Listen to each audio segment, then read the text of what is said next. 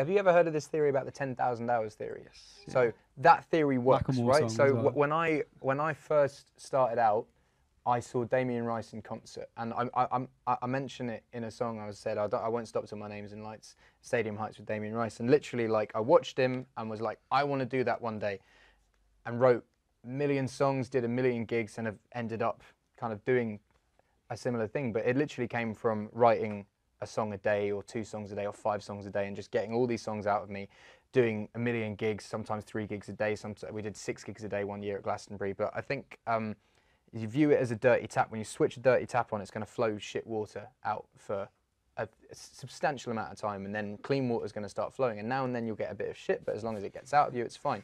So with songs, you're going to write shit songs at the beginning.